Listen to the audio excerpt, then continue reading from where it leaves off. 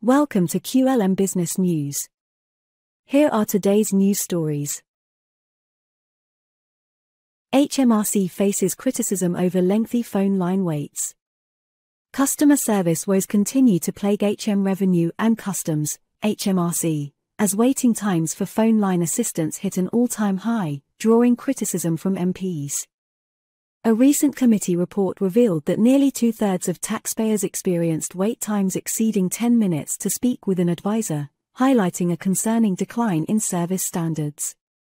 MPs did not mince words in their assessment, delivering yet another scathing rebuke to HMRC's handling of customer inquiries, a sharp contrast to their previous critique of the tax authority's hold music being among the most streamed pieces in the country. Despite HMRC's assertion of providing top-notch digital services catering to millions of queries, the reality on the ground paints a different picture. According to the Public Accounts Committee's report, the average wait time for a call to HMRC ballooned to 16 minutes and 24 seconds in the year leading up to April 2023, marking a significant increase from the previous year's 12 minutes and 22 seconds. Alarmingly, 63% of callers endured waits exceeding 10 minutes, a stark rise from 46% recorded in the preceding year, reflecting a sustained deterioration in service quality dating back to 2018-19.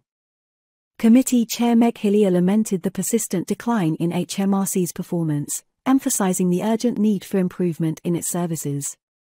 While HMRC has advocated for a shift towards digital solutions and encouraged the use of chatbots and online platforms, critics argue that these alternatives do not adequately address the complex tax queries and support needs of taxpayers.